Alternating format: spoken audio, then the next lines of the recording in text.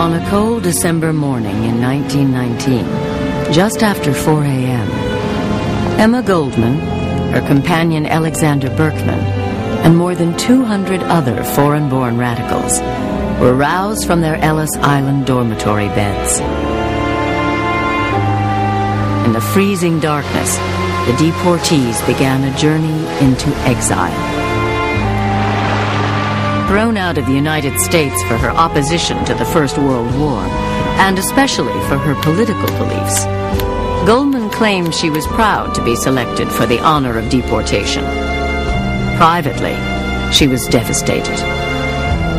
One does not live in a country 34 years and find it easy to go. I found my spiritual birth here. All I know, I have gained here. Through the porthole, I could see the great city receding into the distance. It was my beloved city, the metropolis of the New World. For nearly 30 years, Goldman taunted mainstream America with her outspoken attacks on government, big business, and war. Goldman condemned capitalism, denounced marriage, and crusaded for birth control. The newspapers called her a modern Joan of Arc, a heretic, a woman possessed of uncompromising single-mindedness. Personally, she could be obnoxious. She could be ruthless. She could be vindictive. A plain Russian Jewish girl, but with some magnetism. I think she was a serious political theorist who actually thought through an anarchist movement you could create this kind of self-governing world. Whenever the state became too powerful, when it became too intrusive in people's life, when it became too cruel, Emma's voice was there. Anarchism was often associated with violence and terrorism, and that's the image that people have today. I think her whole life was operatic, meaning flamboyantly larger than life. Goldman's story is one of passionate defiance.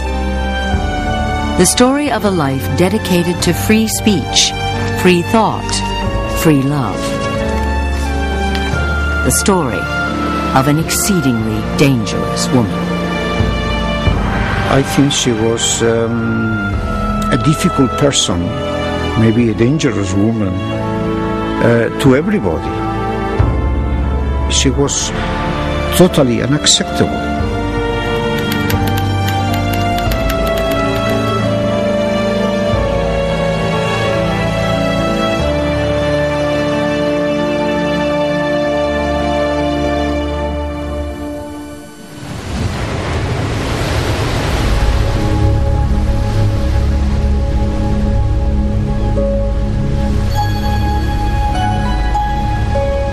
Emma Goldman crossed 3 seas to reach the Promised Land.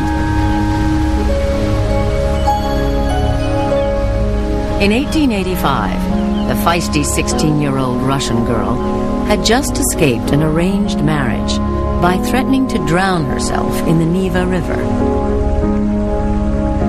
America, she hoped, would be her salvation. A land of hope, a land of opportunity, a land of infinite possibility. When you come into this country, all things are possible for you.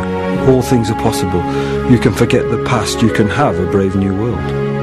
And for a radical like Emma Goldman, a revolutionary like Emma Goldman, the volatility of this country seemed like a great opportunity for creating a genuinely new world, for creating whatever was going to come after capitalism. And I think that she entered this world, as did many of sort of politicized people, political radicals, coming here feeling that this was the place where the revolution could be born. It was the 15th of August, the day of my arrival in New York City. All that had happened in my life until that time was now left behind me, cast off like a worn-out garment. cast off was a miserable childhood in St. Petersburg, where she lived under the tyranny of a czarist regime and under the thumb of a father, anxious to rid himself of this unwanted, rebellious daughter. She had also just walked away from 4 years of factory work in upstate New York and walked out on a brief, loveless marriage to an immigrant like herself. I was 20 years old. My entire possessions consisted of $5 and a sewing machine. I had no friends, but I carried the address of Die Freiheit, an anarchist newspaper. Within a day of her arrival, Goldman walked into Sachs Cafe.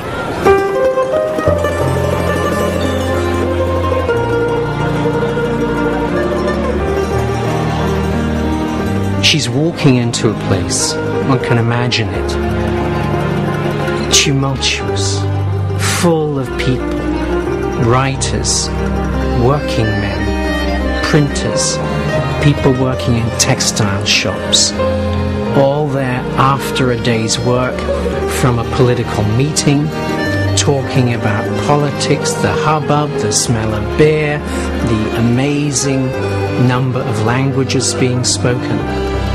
She came home when she came to Sachs. Sitting at a nearby table was Alexander Berkman. Berkman, called Sasha by his friends, had been in the country only a year. He would become the still point of her life. He was quite standoffish at first. He didn't think women were reliable revolutionaries. He thought women attended radical meetings in order to look for men, and once they found men, they were gone, and took the men with them. He's young, he's ferocious, he's charming, he's dedicated. He lives and breathes anarchism. She's aware that something's happening in her. She may not even be aware of it. Maybe we're saying too much. You've suddenly changed, and you're there. And now you are with other people. You're not alone. It's been a fantastic time for her.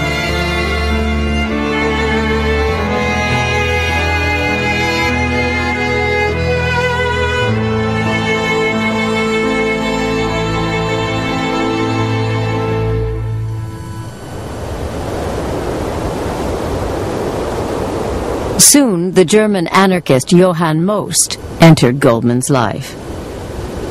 Most would become her mentor and her idol. Most seems to have been a brilliant orator, sarcastic, biting, funny, witty, vicious use of language. The reptile brood, extirpate the reptile brood, he'd say about the middle class and the upper class. And Emma says of him that he stirred her very soul when she heard him speak. An advocate of insurrection and revolutionary violence, Johann Most had a large and devoted following within the American anarchist movement. As a group, American anarchists were idealistic, articulate, and organized. Though few in number, they had surprising influence. It was an enormously powerful, well-directed movement. They talked about equality of everyone, regardless of race and sex. They talked about the free production of goods on a cooperative, associative level. They talked about getting rid of the state. And they also talked about the need for education, equal education regardless of who you were. They were astonishing claims in 1883. In 1886, the anarchist movement captured headlines around the country. Falsely accused of a bombing in Chicago's Haymarket Square, 4 men, all anarchists, were put to death. Their trial and execution became a rallying point for firebrands like Johann Most and galvanized a new generation of radicals. Emma Goldman is baptized by violence, so to speak, or at least that's the way she sees her career as an anarchist. She becomes an anarchist after the 5 Haymarket martyrs are executed. And she feels great affinity with these 5 men. She later on in life calls them parents, intellectual parents. For Goldman, it must have seemed that and for Berkman, it must have seemed that they finally had their founding stone. It was the place where they took their oath. Very quickly, she found her own voice and found that people responded to her because she spoke with such great conviction. I think on stage she was possessed. From what I've read about her performances, I think of her as a speaker who let herself go and inspired herself. I think she was from the school of I can't wait to hear what I'm going to say next. At her first speaking engagement, Goldman panicked. Unable to remember her topic, the campaign for the 8-hour day, she spoke instead of her great ideal, anarchism. I could sway people with words that welled up from within me, from some unfamiliar depth. To Goldman, anarchism combined an optimistic faith in human nature with an intense distrust of authority. She defined anarchism as a new social order based on liberty and unrestricted by man-made law. In this anarchist world, government would be replaced by a spirit of free cooperation, from each according to his ability, to each according to his needs. That, I think, we have to accept was Goldman's bedrock belief when she moves into anarchism. That's the tradition that she's drawing on. Secondly, that America itself has a hidden anarchist libertarian history. It began in those ways. Jefferson, Paine, Whitman, Lincoln even, they'd argue, were anti-state and wanted a freer country with less state interference. And she would use those names time and time again in her speeches to reach back into what she saw as a history of America and argue that its true anti-state libertarian tradition had been corrupted by capitalism. For that reason, it appeals to people who feel oppressed in any circumstances, because for people with no way out, imagination is the way out, and poetry is the way out, and the belief that there is some possibility in the human spirit that will transcend bad family, bad society, bad cops is perennial. It doesn't go away. Anarchism as a political philosophy is almost jaw-droppingly naive. Freedom is a good inclination. Suspicion of state power is a good inclination. The question is, how is that to translate into practical politics? I think she was a serious political theorist who actually thought through an anarchist movement you could create this kind of self-governing world. Anarchism is sort of the noblest of all dreams. It seems to me in some ways it's almost a profoundly Christian dream, though people never talk about it that way. Well, why do people stick with their God? It's what they have. That was her God, that revolutionary ideal. She's a very religious woman, if you think about it. But Goldman also believed that to create a more perfect society, acts of political violence were occasionally justified. A belief shared by her friend and lover, Alexander Berkman. Violence would soon begin to dog her every step.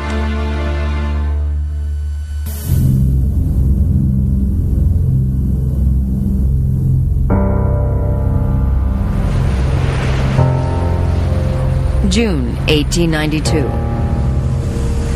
A strike at the Andrew Carnegie-owned steel plant in Homestead, Pennsylvania, escalated into one of the bloodiest labor battles the country had seen. The Homestead strike came during a period of intense unrest. Thousands of men and women fought for the right to strike, to form unions, and to establish a 40-hour work week. They were met with force from police, from soldiers, and from the hired armed guards of the Pinkerton Detective Agency. On June 25th, workers called a strike. Henry Clay Frick, plant manager, closed the mill and locked them out. Then he called in the Pinkertons.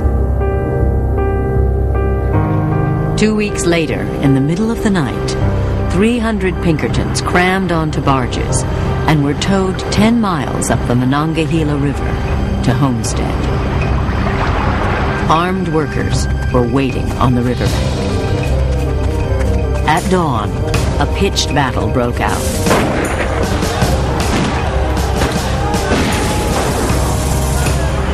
"12 hours later, 3 Pinkertons and 7 strikers lay dead.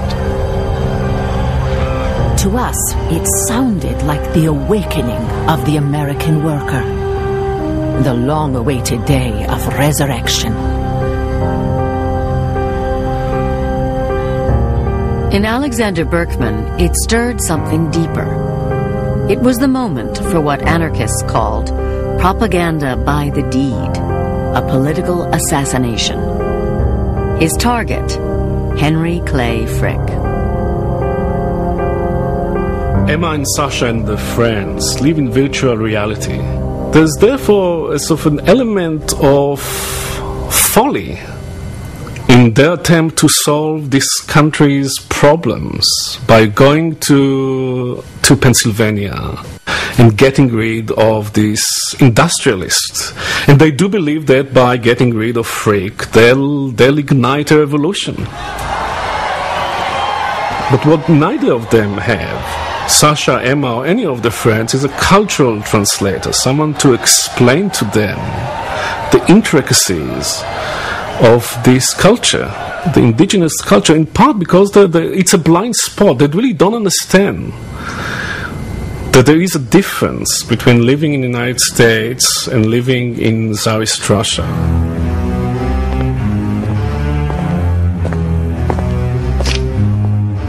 In the basement of their crowded tenement building, Goldman kept watch as Berkman mixed the explosives. What if anything should go wrong? But then, did not the end justify the means? What if a few should have to perish? The many would be made free. Yes, the end in this case justified the means. Berkman tested his homemade bomb on a remote beach on Staten Island. It failed. He decided to use a gun instead. Goldman wanted to accompany him, but he insisted she remain behind to explain his action to the world. It's Berkman who goes to kill Frick. It's Berkman who is obviously the chosen one. I mean, one senses in Berkman a great desire to be a martyr, to go down that road. This was going to be an act of suicide. In other words, he was a suicide bomber. That's how he envisioned himself. And the idea of this act was that he was going to sacrifice himself. He was going to try to assassinate Frick, again, who he saw as being a murderer, essentially. Posing as an employment agent for strikebreakers, Berkman gained entrance to Frick's office. He pointed his revolver at Frick's head and fired. The bullet struck Frick in the shoulder. Berkman lunged at Frick, managing to stab him with a sharpened steel file before being dragged away.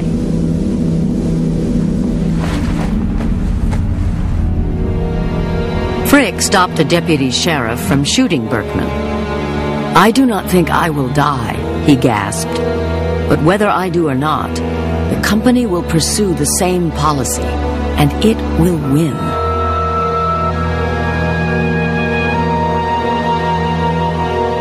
Berkman is a bit of a klutz. He tries his hands at, making bomb. He can't do it. He gets a revolver. He can't do it either. It's a bit of a radical pulp fiction with very crude elements and great emotions, but very little experience and very little understanding of the place and also of the time. Workers had not risen in rebellion. Quite the contrary. They were appalled by it. This was an outsider who had come into the middle of that struggle and had managed, almost single-handedly, to undermine the support that they had.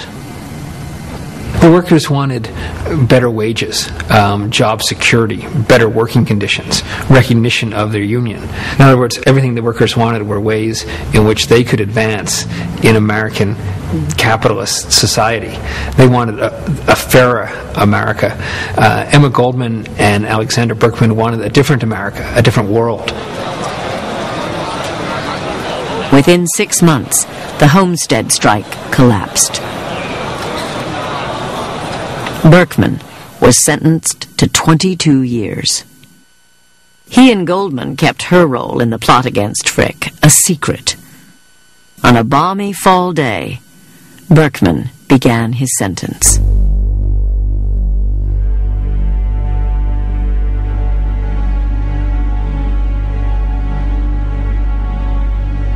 All is quiet.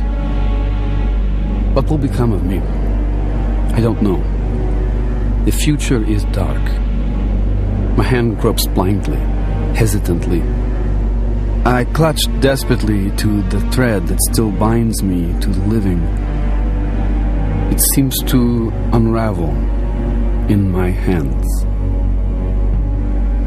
They were united by a great crime, and that is a life-binding event.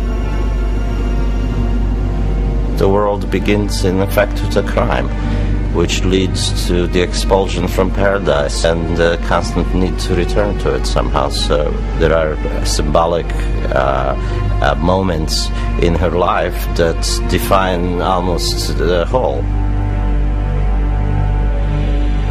Often I wanted to run away, never to see him again. But I was held by something greater than the pain.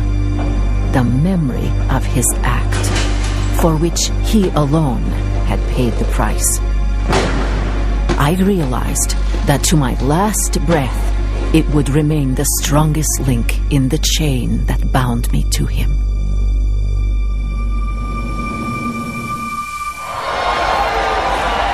A year after Homestead, the United States was on the verge of economic collapse. 600 banks closed. 56 railroads went bankrupt. 15,000 companies shut down, and the number of unemployed soared from 800,000 to more than 3 million. I think the Panic of 1893 is the most important phenomenon in the development of modern American history, and particularly modern American radicalism. The Depression leads to the discovery that industrialization is creating a gap between the rich and the poor, a chasm between the rich and the poor, and that it's very dangerous, and it's very unsafe, and it's very unfair, and it's very unpatriotic. Goldman helped organize mass meetings and hunger demonstrations. On August 21st, 1893, she led a march of 1,000 to New York's Union Square, carrying a red banner. Go into the streets where the rich dwell. Ask for work. If they do not give you work, ask for bread. If they do not give you work or bread, then take bread. You want bread?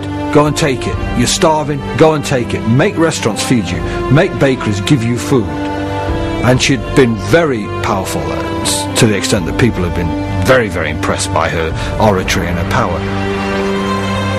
Just 24, Goldman was already recognized as a professional agitator. Her talk of insurrection, of doing without government, of encouraging the unemployed to take matters into their own hands, of thousands of workers going door to door demanding food, was terrifying to authorities. She was arrested and charged with inciting to riot. Anarchism is an immensely exciting, poetic, intoxicating, fantastical idea, and so of course she scared the shit out of people. I mean, and she intended to. I think what made her so scary to those people to whom she was scary, and probably is exactly what made her appealing to those people who found her appealing, which is that she was an incredibly free spirit. She's in the public eye, she's famous, she's notorious. She's often referred to as the famous anarchist. She's visible. And there's something about that she enjoys, but there's something about that it also is politically important, because it's also a way to talk about anarchism. Goldman was sentenced to 1 year in prison. She used the time to educate herself, reading Emerson, Thoreau, and Whitman. She also trained as a nurse. When she was released in the summer of 1894, Goldman was met by a crowd of 2,800. She told them she'd been imprisoned for talking. She would soon begin talking again, this time about psychological repression and Sigmund Freud. She began speaking about marriage, female emancipation, and sex. Emma Goldman was the big boogeyman of turn of the century America, especially since she combined this danger of being militant and volatile and out of control and prone for violence with this doctrine of free love that people in the mind associate with also free sex. So this combination of violence and sex was very titillating, very interesting. I demand the independence of woman, her right to support herself, to live for herself, to love whomever she pleases, or as many as she pleases. I demand freedom for both sexes, freedom of action, freedom in love, and freedom in motherhood. She was totally unacceptable, not just to the status quo, not just to the bureaucrats, but to the progressive people, to the educated people, to everybody. She was aware of her ability to generate strong passions. "You cheer for me, you follow me," she told a reporter in the spring of 1901. "But you'd hang me if your mood changed."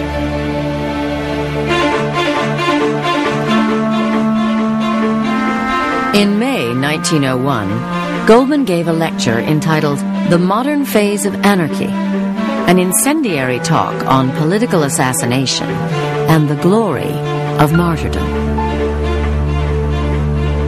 Leon Czolgosz, a young would-be anarchist, sat in the audience listening attentively.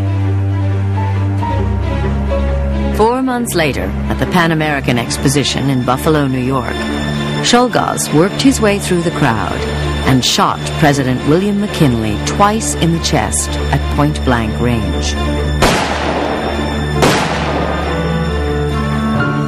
Chalgaz told the authorities that Emma Goldman had set him on fire when he went to hear her speak. And this immediately led to a condemnation of Goldman throughout the country. She was actually in danger of her life, and it led to the arrest of any anarchist or any perceived radical the police could get their hands on. Goldman was arrested and interrogated. After the death of McKinley, and after authorities failed to turn up evidence connecting her to the assassination, she was released. To the horror of a grief-stricken public, she threw herself into an impassioned defense of Leon Chalgaz. As an anarchist, I am opposed to violence. But if people want to do away with assassins, they must first do away with the conditions which produce murderers. Goldman's defense of Chalgaz, I think, very much damaged the anarchist movement. But it damaged it in the sense of, once again, going back to the central question of, were anarchists for violent overthrow of the government or not? This is the trail, the thread that leads constantly through anarchism's debate over just what it was and how it intended to bring about its utopia. To my mind, there's no question that she romanticized Chalgaz as an isolated, lone, heroic individual. She identified him, I think, with Berkman, and that was one of the reasons why she couldn't bring herself to criticize him. In a speech to Congress, the new president, Theodore Roosevelt, declared, "The anarchist is the enemy of humanity, the enemy of all mankind." Goldman was vilified. Many labor unions distanced themselves from the anarchists to safeguard the modest successes they'd won over the years. Some of Goldman's own comrades accused her of causing the movement irreparable harm. Even Berkman denounced Chalgaz, who was put to death in the electric chair.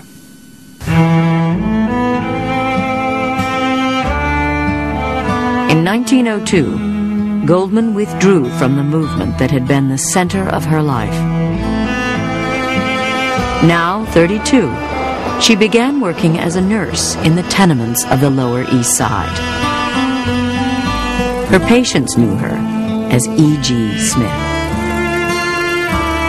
It was bitter hard to face life anew. Our movement had lost its appeal for me. Still more harrowing was the gnawing doubt of the values I had so fervently believed in. I had lost my identity.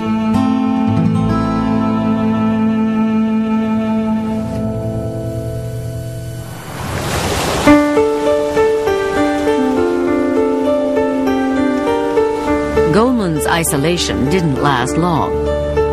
She soon made her way back to the lecture platform, even though she'd been branded the high priestess of anarchy and was still considered the most dangerous woman in the country. Only in America could somebody who'd been associated with the death of a beloved president be able to come back and have a career as a public speaker. She began speaking in union halls, ladies' clubs, and private homes all across Manhattan. Among her new passions was an old subject, the struggling revolution in Russia. In 1903, the Tsarist regime began a wave of pogroms against its Jewish population.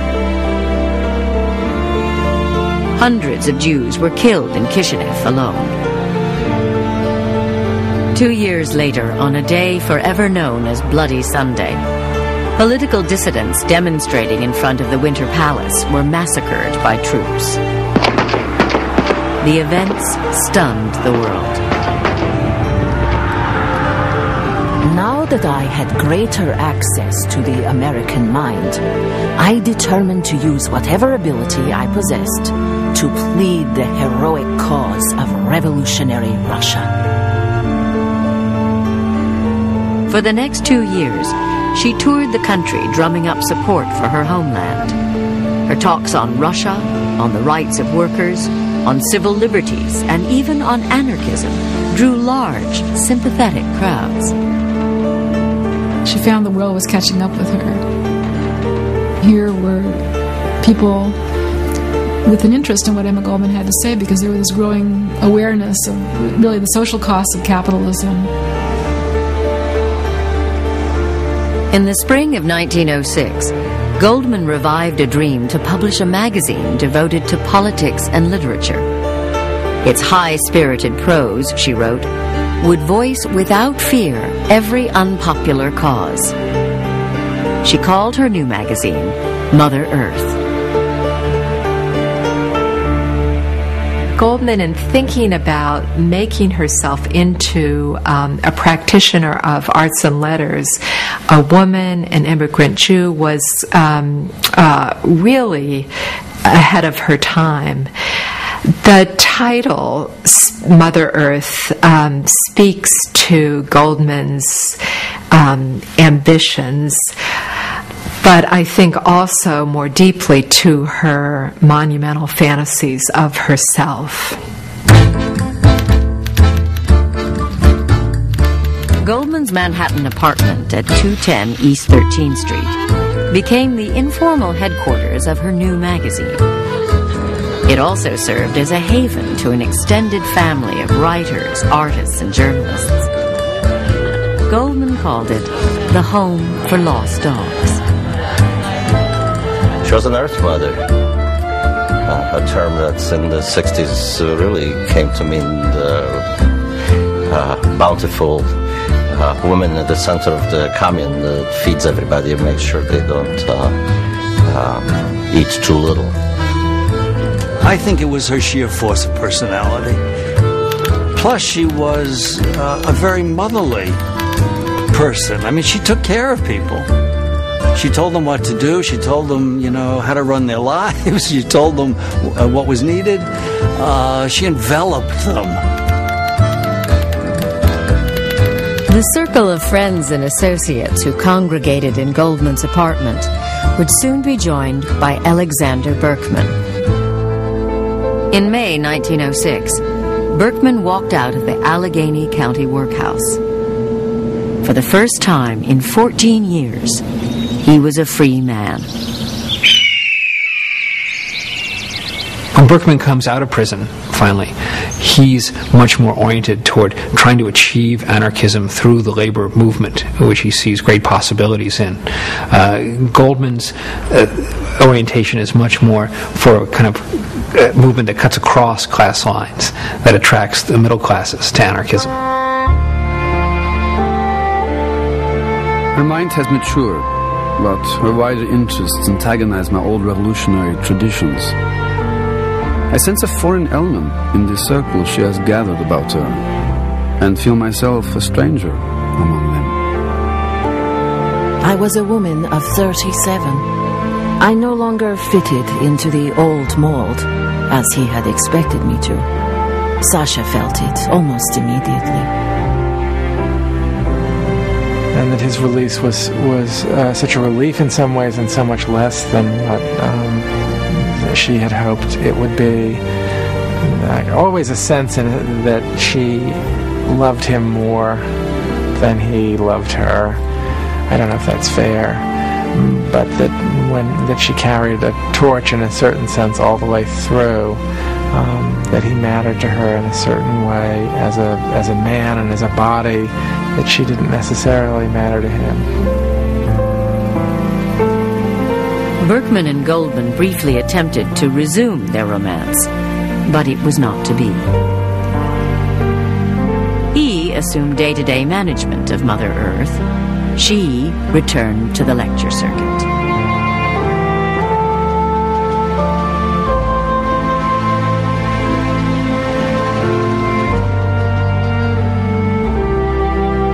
In the spring of 1908, now 40 years old, Goldman met someone else, a flamboyant young doctor, 10 years younger than herself.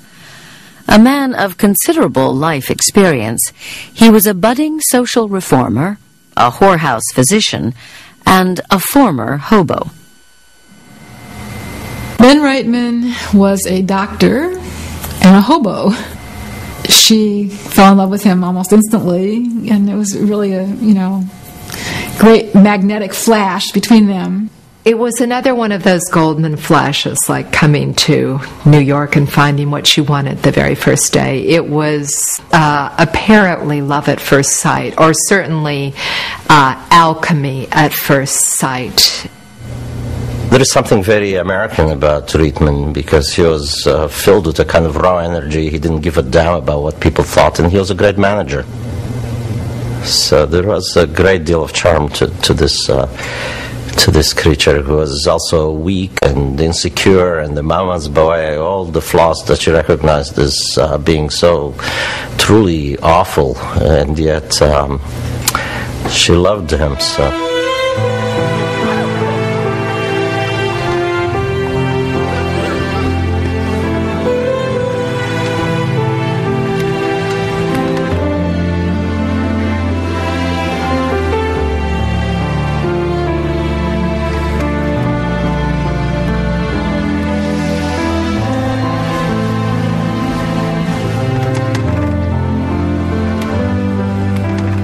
Dreamed that Ben was bending over me, his face close to mine, his hands on my chest.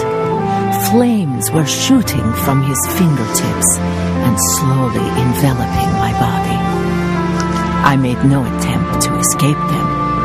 I strained towards them, craving to be consumed by their fire. He was quite a liability. He was compulsively unfaithful to her. He ran around with other women. He humiliated her. He embarrassed her. I think that she had a very idealistic view of how people should act, and then her feelings didn't always go along with her theories. And one of the things that's appealing about her is that she didn't put theories over life, really. She tried to live up to her ideal, but often found that she couldn't do that, and was very honest about it. It was hard to reconcile this particular passage with her stated ideology about free love and the right of everyone to move as they please. And I think she tried to feel no jealousy, and she tried to think of Reitman as a creature apart, and tried to think of him as someone who was hers when they were together on the road. At the same time, she fell prey to the most sentimental, romantic claptrap, same stuff that she denounced in her talks. For almost a decade, Goldman and Reitman spent nearly half of every year on the road, maintaining a relentless schedule of radical agitation from coast to coast. In one 6-month period, she delivered 120 lectures before 40,000 people in 37 cities. With Reitman as her manager, she became one of the most sought-after public speakers in America. Her messages reached beyond the faithful, attracting middle and upper-class audiences. Her lectures also drew the attention of police detectives. There's a kind of aura around her. There's a kind of expectation that something will happen when she comes to town. Wonderful things, hilarious things, horrific things. I think Emma Goldman frightened, or at the very least puzzled, a lot of people, because first of all, she was a powerful woman, and a powerfully built woman, especially as she got older. She put on considerable weight. I mean, she appeared like a tower of concrete up on the platform. She has something in common, I think, with American tent preachers, with great conmen and hucksters of the 19th century who were able to sell snake oil to an audience by bringing them to a frenzy. Being in the public sphere is action, is a deed, is a way to transform people. to make them change their lives, change their opinions. She lectured on anarchism to Congregationalists in Cleveland, on violence to single taxers in Houston, and about sex to lumberjacks in Eureka. Society considers the sex experiences of a man as attributes of his general development, while similar experiences in the life of a woman are looked upon as a terrible calamity. I intend to speak in Philadelphia. I intend to insist on my right of free speech. If the police stop me, then it is up to them to explain why. As long as I live, I must be a crusader. What I think, what I feel, I must speak. Not for 100, not for 500 years will the principles of anarchy triumph. But what has that to do with it? She must have tapped into something, some stream running through American society at that time, because she gained converts, if not to anarchism, then to her ideas, especially about free speech, from all classes and from all areas of the country. Goldman's celebrity status didn't wash with everyone. Her closest comrades criticized her new circle of friends. One worried the movement was becoming too middle class. Instead of organizing the unemployed, he argued, we rent comfortable halls and charge 10 cents admission. Even government agents sent to spy on her understood her appeal.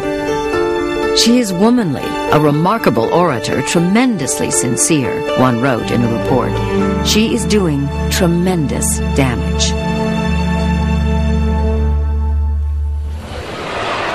At home in New York, unemployed workers, trade unionists, and socialists kept up a daily round of rallies and demonstrations.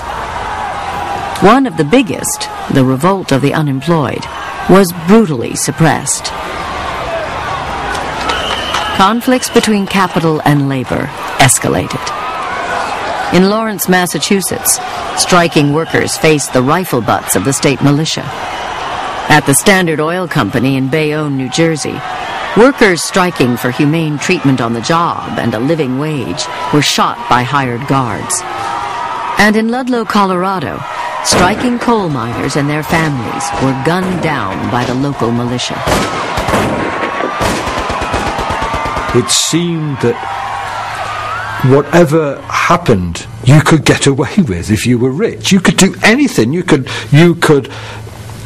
kill women and children, and nothing would happen to you. There you go. Tough. And so it just created this desire to strike back. Anarchists have taught people that violence is justified in the struggle of labor against capital. Labor will ultimately knock the last master off the back of the last slave. Things were so bad that the radical reaction was in an inverse proportion. The more violent and dangerous life was, the more violent and dangerous the radicals would be. They were always a mirror of disaster, of the ongoing disaster. They were more extreme then, and there was less rueful historical knowledge about the final counterproductive nature of violence. Goldman's position on violence was never totally clear. She rejected violence intellectually, but always her sympathies went to the motivations of those who committed acts of violence. Violence never has and never will bring constructive results, she wrote. But my mind and my knowledge of life tell me that change will always be violent. She felt that violence sometimes was necessary because of the implacable opposition of governments and industrialists to workers. Over time, she recognized that almost invariably, however, those acts were counterproductive. You are giving them a sword if you talk about using a sword yourself.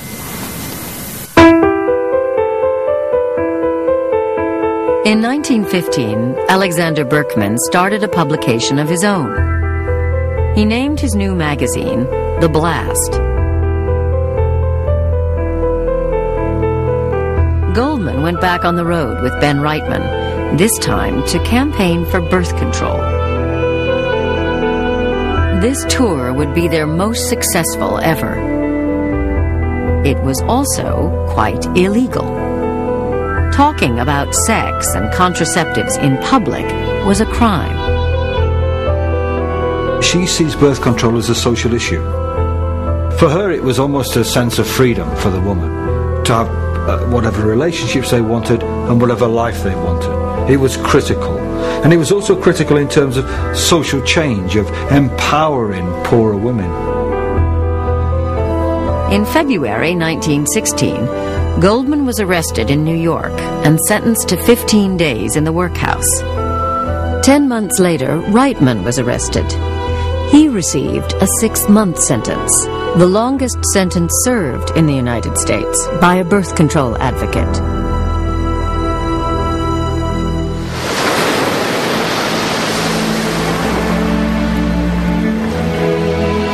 After his release, Reitman confessed he'd fallen in love with a young woman he'd met in New York 2 years before. I had been seduced by an ordinary man's desire for a home, a wife, and a child, he wrote. His love affair with Goldman was over. In 1917, Ben Reitman and Anna Martindale were married. Goldman was stunned. I felt unutterably weary, possessed only of a desire to get away somewhere and forget the failure of my personal life, to forget even the cruel urge to struggle for an ideal.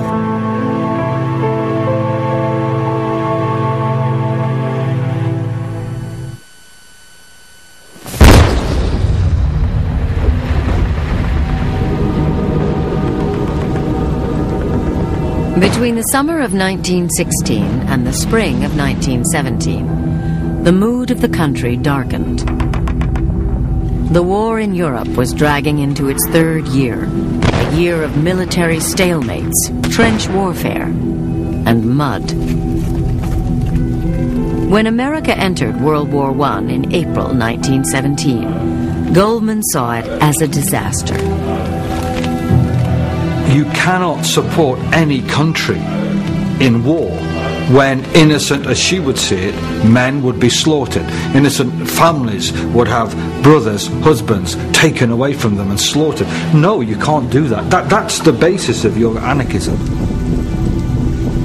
The idea of nationalism appalled her. She thought nationalism was a big scam. Her point of view was that these wars were a matter of property interests of the upper classes that were sending the working classes out to fight for them. And that didn't make sense for a butcher's assistant in Hamburg to fight a butcher's assistant in London. Goldman was far from alone in her opposition to the war. Dozens of organizations throughout the country had argued the war was morally wrong. The First World War was marked by the insecurity of the administration. I mean, this is an administration that promised not to enter the war. Once it decided otherwise, it became very, very defensive, insecure, and therefore insisted on consensus by any means. We're not a liberal society when we go to war. During the Civil War, we weren't. Abraham Lincoln, one of our great presidents, arrested hundreds of people who wrote against the war. And during the First World War, it became one. I mean, it was a combination of vigilantism and official repression. In June, the Espionage Act went into effect. It decreed stiff fines and prison terms for anyone who obstructed the draft. A year later, the sedition law threatened those who defied the government with expulsion. J. Edgar Hoover, a 23-year-old law clerk enjoying a meteoric rise in the Justice Department, collected information on foreign-born radicals.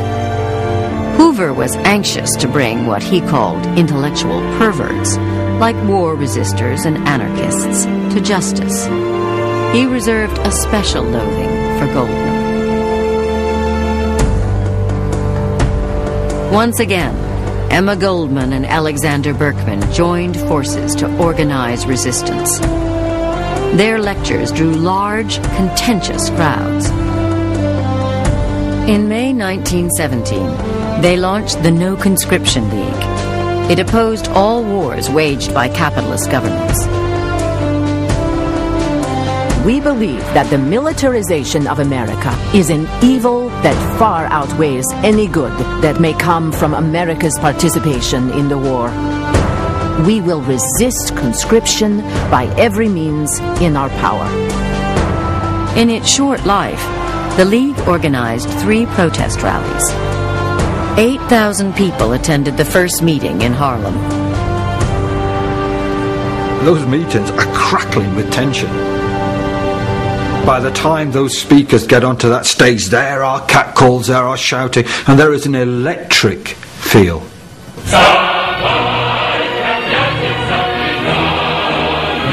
There's 5,000, 6,000, 10,000 people outside some of these meetings, singing the International Army, shouting insults and trading insults with those supporters of the war. It's an electric atmosphere. The way in which Goldman and Berkman faced the war fury of 1917, said a friend, was the most stirring manifestation of sheer physical courage I have ever seen. But to the government, America's most famous anarchists had to be stopped. Free speech is always at risk, and one of her great contributions is really to have pushed it as far as it did go. She used it a bit like her toy, to see what she could do with it before it broke. And then it did break in her hands. On the afternoon of June 15th, a federal marshal and his deputies bounded up the stairs of Goldman's East 125th Street address and ransacked the place.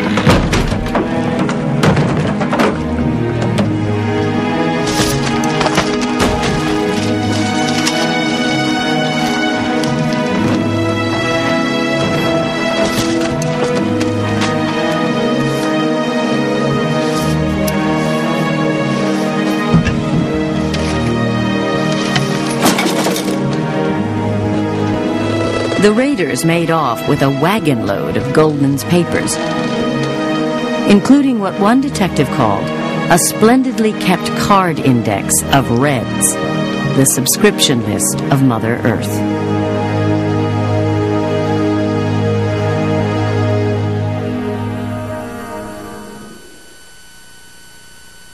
Goldman and Berkman were charged with conspiracy to violate the Draft Act, a federal offense. At trial, the defendants served as their own counsel. Berkman subjected potential jurors to an inquiry. Do you believe in free speech? Do you believe in the right to criticize laws? Do you believe that the majority is necessarily right? Goldman pointed out the contradictions between fighting for freedom and liberty abroad and suppressing them at home. If America had entered the war to make the world safe for democracy, Goldman insisted, she must first make democracy safe in America. After 39 minutes of deliberation, the jury announced a verdict: guilty. Goldman and Berkman spent 22 months behind bars, much of it tracking events in Russia. The Great October of 1917 had ended 3 centuries of Romanov rule virtually overnight. It was the culmination of a dream by both anarchists and Marxists, and a time to place partisan rivalries aside. Goldman and Berkman put their trust in the Bolsheviks. There was great hope that the Russian experience will lead to this future idealistic kind of society that she was hoping for. From the vantage point of 1919, that seemed quite feasible. At last, the great moment arrived. Russia has started something that could leak into this country, that could take hold of this country and make it another communist socialist country. And the people that we must target must be those who support the Russian Revolution, the Bolshevik Revolution. And they did.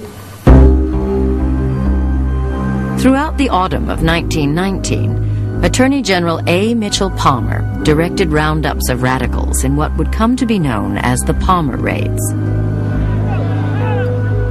Thousands of arrests were made without warrants.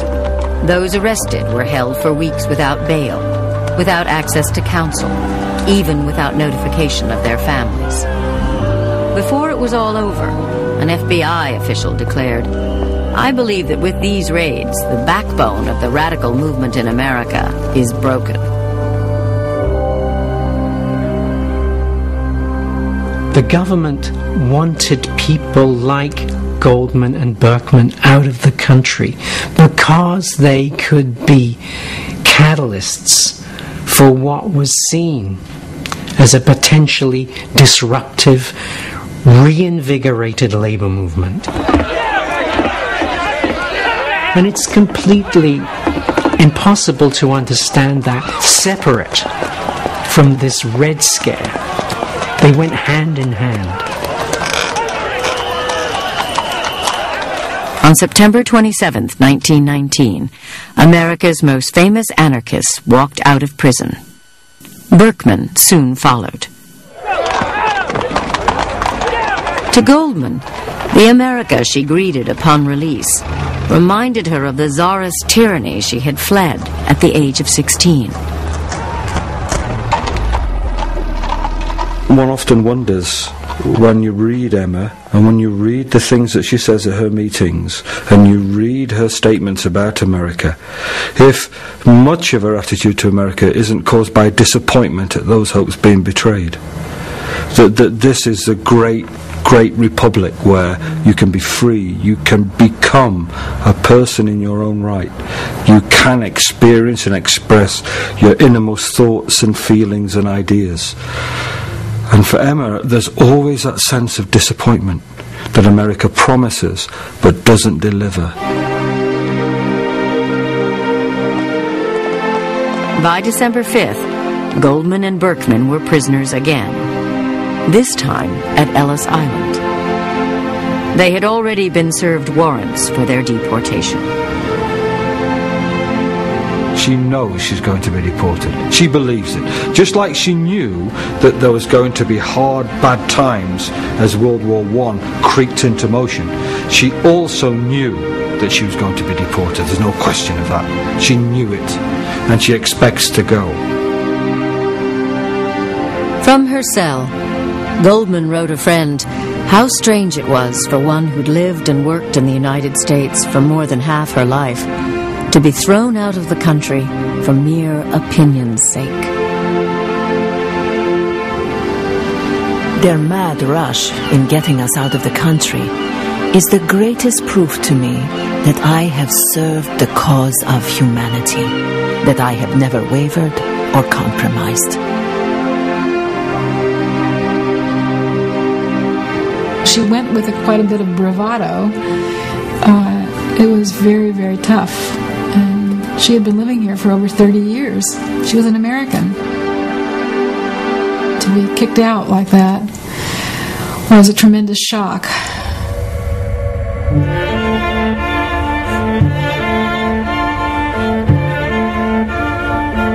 Early in the morning of December 21st, Emma Goldman, Alexander Berkman, and 247 other immigrant detainees were suddenly awakened and told to prepare for departure.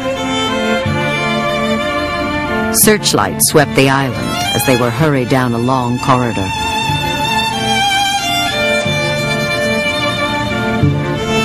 At 4 a.m., the deportees were loaded onto barges that ferried them to the SS Beaufort. One does not live in a country 34 years and find it easy to go. All the turmoil of body and soul, all the love and hate that come to an intense human being have come to me here.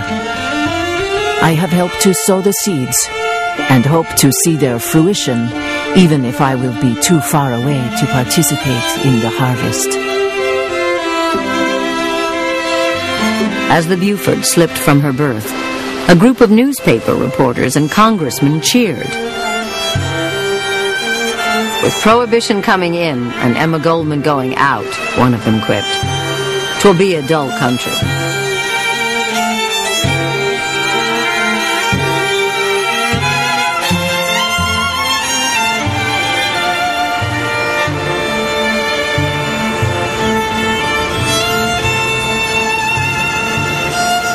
On January 19, 1920, after crossing Finland in sealed railroad cars, Goldman, Berkman, and the other deportees reached Soviet Russia.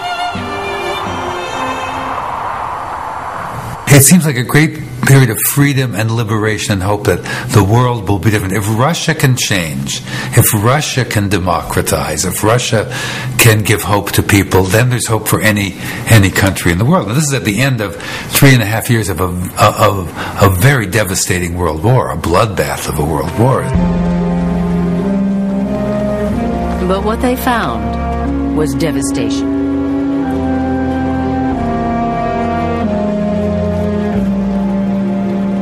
When she got to Petrograd, I think she found the city to be a total surprise. And I think that part of the problem, before we can even talk about the political situation, is the fact that she was American. She had become Americanized. She had become used to a certain way of thinking, a certain way of being.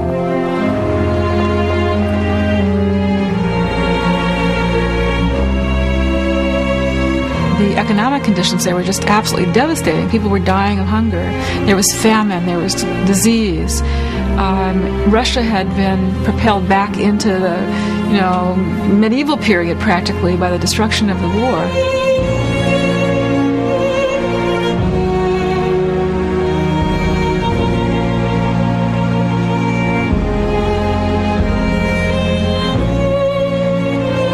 Horses lay in the street dead because there was nothing to feed them. Rubbish began to collect in the cities because nobody could be dragooned into clearing them. Vermin spread. One could almost say that the rats were the only thing left to eat.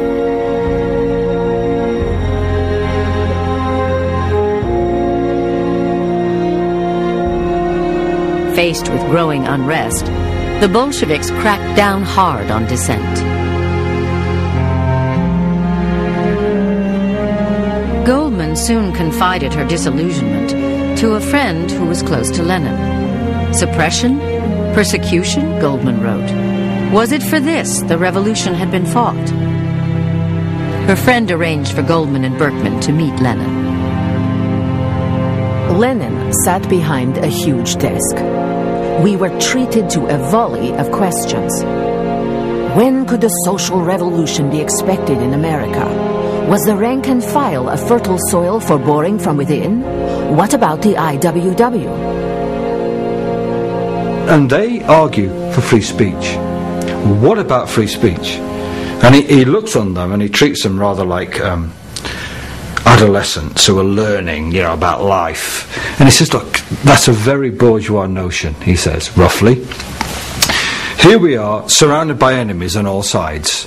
What do you mean, free speech? The White Russians are attacking us, we've got traitors inside, we've got collaborators inside, we've got all sorts of people operating in this country. What do you mean, free speech? You can't have free speech in this revolutionary situation.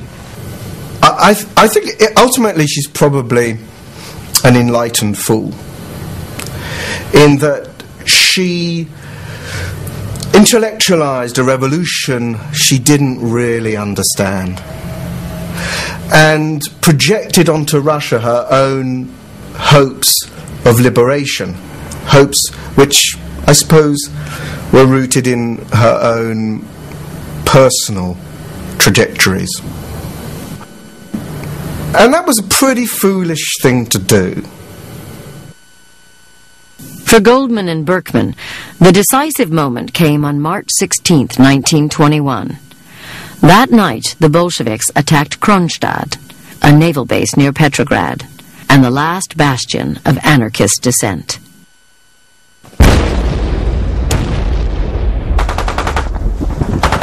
And Goldman and Berkman can only basically watch and listen and think in horror of what they've seen.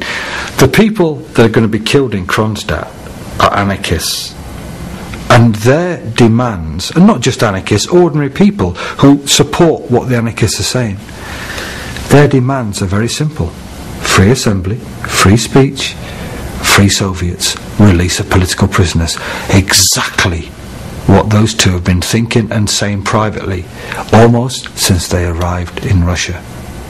Then to hear the canon suppress the very people who had brought it about, destroy the idea of democracy that they still, until that moment, had hoped might emerge in the revolution, to hear that, to feel it crushed, must to a certain extent have destroyed something in themselves.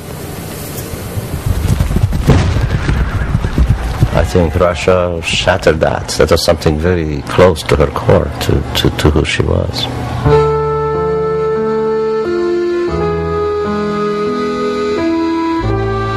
So clearly this was no place for Goldman, it was no place for Berkman, this was not a place for any kind of joy, leave alone a place for any kind of dissent.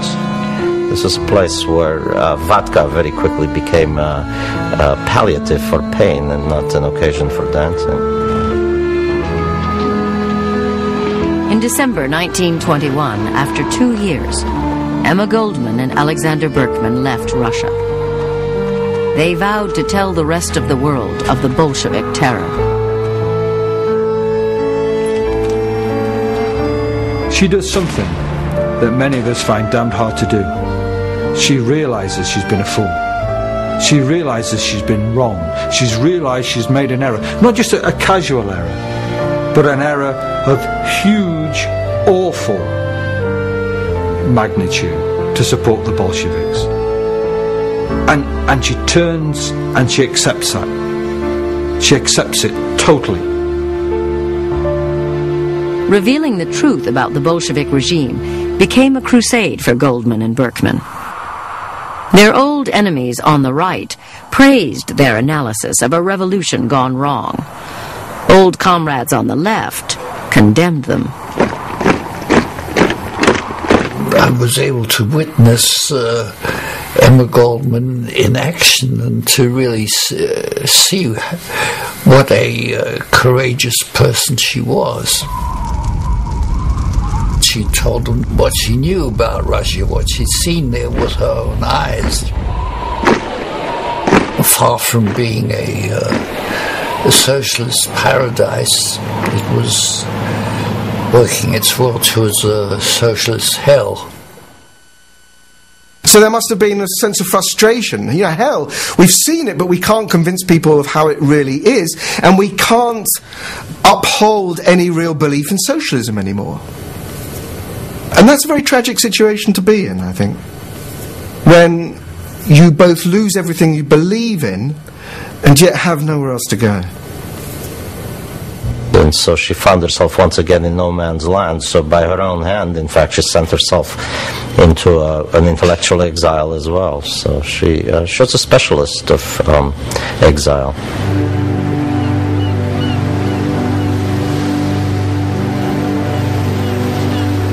For years, Goldman lived with old friends in England, Canada, and France. Then in the spring of 1927, she received a cable from the American arts patron Peggy Guggenheim. A group of friends had raised funds to buy her a cottage in Saint-Tropez. a then obscure fishing village on the French Riviera. There, she could live and work. Berkman named it Bon Esprit. At Bon Esprit, Goldman generated a mountain of correspondence with old friends. Her letters were filled with restless energy and longing for the United States. "You may as well know once and for all," she had written a comrade, "that I will never be able to free myself from the hold America has on me." That's where she had her own sense of who she was most developed when she was in America. And let's be quite frank, it's also where she had the adoring audiences and where she felt she could do something. If you're a political activist sitting in a little hill on a hillside cottage in Saint-Tropez without the glamour that we associate with it now, where you can actually effect hardly anything, it is hell.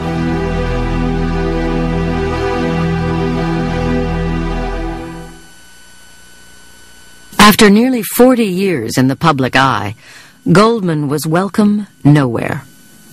Berkman shared her despair. "The truth is," he wrote, "our movement has accomplished nothing, anywhere."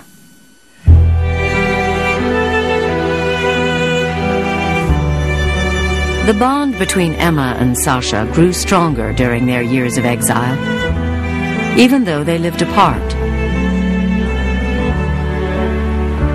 He was now in desperately poor health. There is not much to congratulate oneself on, is there, dear? Except that, after all these years, our old friendship has remained unchanged. And indeed stronger and more understanding and intimate than ever. And that is a very great deal.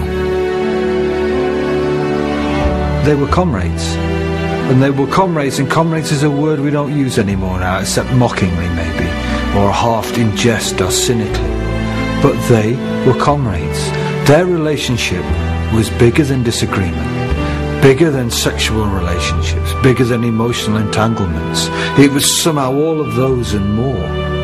And they were bound together. Emma says of him in 1928, he was a leitmotif of her life. My dear, whom else should I write on this day but you? Only there was nothing to tell. I keep thinking, what a long time to live. For whom? For what? But there is no answer. One thing, I can still find relief in housework and cooking. Let me hear from you how you are, Sasha dear. Affectionately, Emma. P.S. Do you want me to send you the Manchester Guardian and the Times Literary Supplement? Let me know. E. He never got her letter.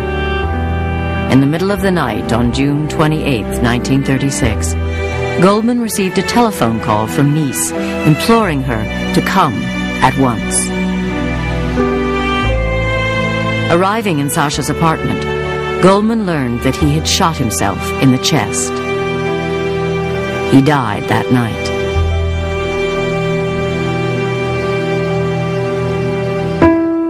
This great center force of her life has gone. I think it must have been, in her life, the most devastating personal loss she ever had. I don't think that, I know that. 2 months after Berkman's death, friends came to see Goldman in Saint-Tropez. They found her distraught, even, they thought, on the verge of a nervous breakdown. One friend saw her walking alone in the garden at Bon Esprit, calling out softly, "Sasha, where are you?"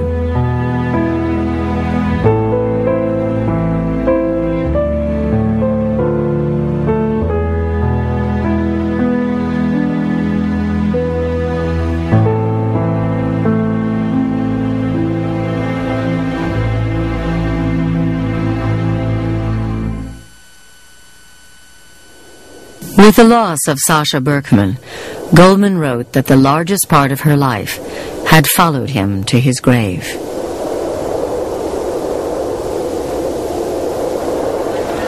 She would see anarchism as a living reality only once, and only briefly, when workers, peasants, and anarchists attempted to establish a social revolution in Spain.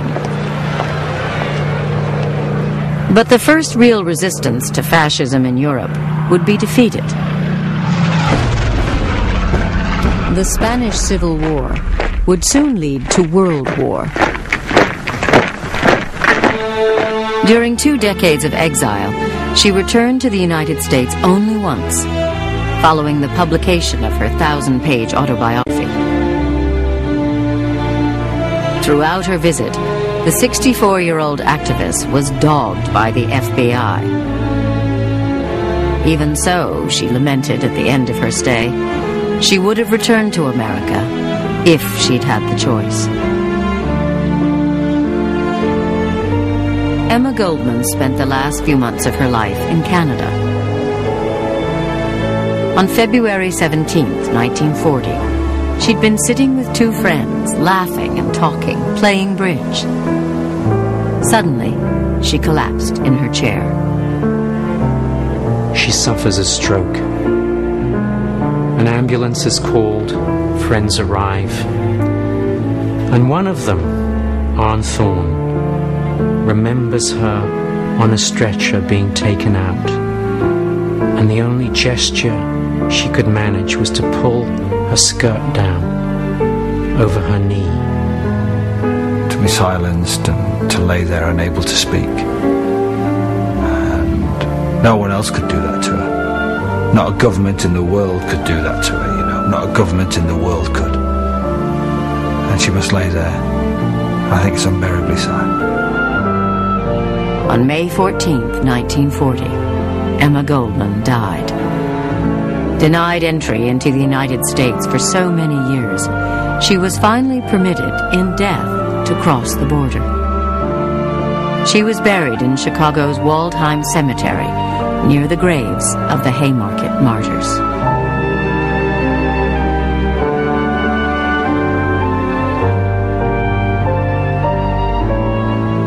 She raised people's consciousness. You know, she transformed people's thinking. She made them ask questions. She made them question their own lives and their political assumptions. Emma Goldman is recognizable to me because of the attitude, the chutzpah, the sense of humor, the energy, which is always boundless, and also her soulfulness, which is so very Russian. Her ability to dive into great emotions, but also to emerge out of them. There's something comforting about this persona. There's something reliable about Emma Goldman. It's hard to imagine how the human heart can sustain that level of passion and intense concentration on the possibility of change that becomes, their heartbeat. We're so sort of stuck in the gray middle, and you read her, and she lived her life on fire, and that's something utterly thrilling about that.